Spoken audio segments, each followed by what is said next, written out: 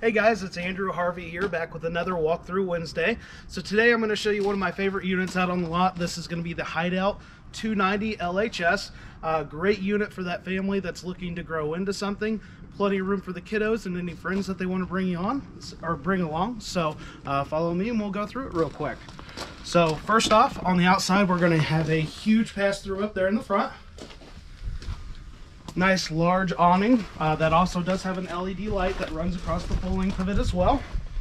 Couple outdoor speakers, plug-ins. In the very back, we've got a huge storage compartment back here. Now you can access this from either side or the back as well, so plenty of room for any knickknacks, anything like that you want to bring along.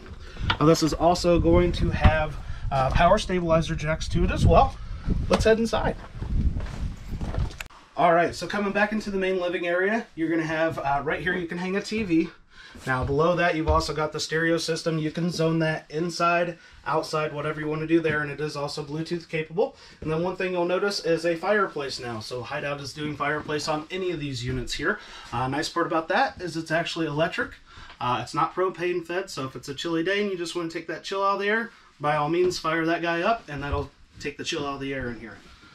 So we've got a nice trifold sofa here, or I'm sorry, a jackknife sofa. It does lift up. There is storage underneath there as well. Same thing over here. This does convert into a bed, and there is storage under each one of the booths also. Then coming into the kitchen, one of the things that Hideout always does is a vacuum cleaner here. So you have hose attachments. Those are actually stored underneath the bed up in the very front. Nice part is those hoses will reach the full length of the coach. By all means, pull up your vehicle right outside. Vacuum that out before you leave as well. Okay, in the kitchen, lots and lots of storage. These are real wood cabinets. It's all screwed and glued. There's no compressed cardboard, no staples. Nice big microwave.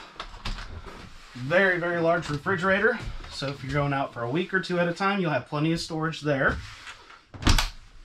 Heading into the bathroom. So nice big bathroom. It does have a tub for the kiddos as well, so everybody can get nice and cleaned up in here. And then you also have a medicine cabinet behind the mirror as well.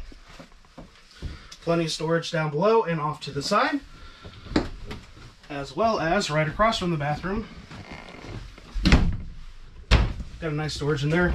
Makes for a really nice pantry or anything like that. Maybe some linens, anything that you want to keep out of the way. Heading into the bedroom. So 4 bunks, plenty of storage back behind me. These bunks are actually rated to 300 pounds apiece, and there is individual light in all of them, so everybody can see whatever it is that they're wanting to do at the time. I think that just about wraps up our walkthrough Wednesday. If you have any questions, please comment below and we'll be glad to help you out.